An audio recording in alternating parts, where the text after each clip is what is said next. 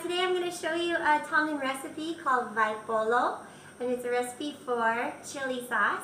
And Tongans love to put it on every kind of Tongan meal, similar to the way that Americans like to put ketchup on a lot of things that we eat, a lot of meals.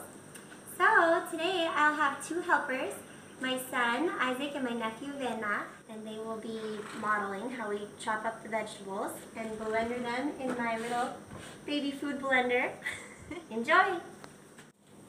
What are the ingredients that we are going to be using today? So Vena will translate all of them.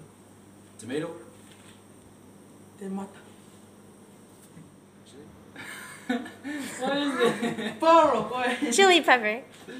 Chili pepper. Vai Polo. Garlic. Kariki. Coconut. New. And a little salt for seasoning. Masi.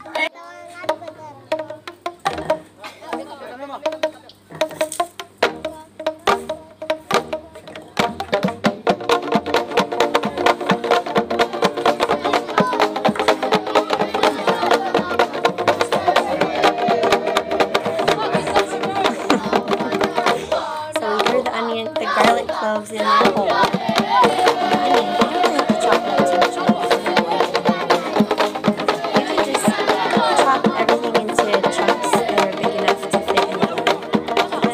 Peppers, you're just chopping off the very top of the stem, right? And that's strong. Yeah, okay. How many chili peppers do you think we need? Like 2. No, I think we need maybe That's a lot. maybe 8. What do you think, Vena? 8? 8. Eh? Tako valo? Vai Polo e valo. Okay. Good job.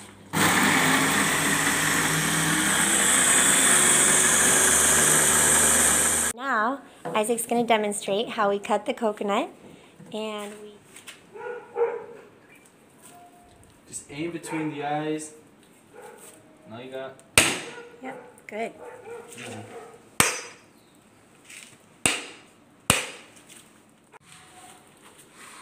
All right. Scrape. We're scraping the meat out of the coconut. We have a coconut scraper and a bowl here to catch the coconut.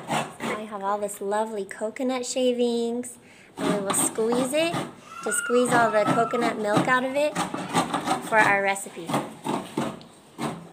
Okay, so that's one coconut, and I'll pour some hot water about it and get all the cream out of there. We don't actually put the coconut shavings in our recipe. We just want the coconut milk. So if you use a can of coconut milk from the shop, that'll work too. Like 1 can of coconut milk for this recipe will work. I'm Masima Vena. He's adding some salt. I'm gonna taste it. Give it a little taste test, and we'll see if we need to add something else. Bleh.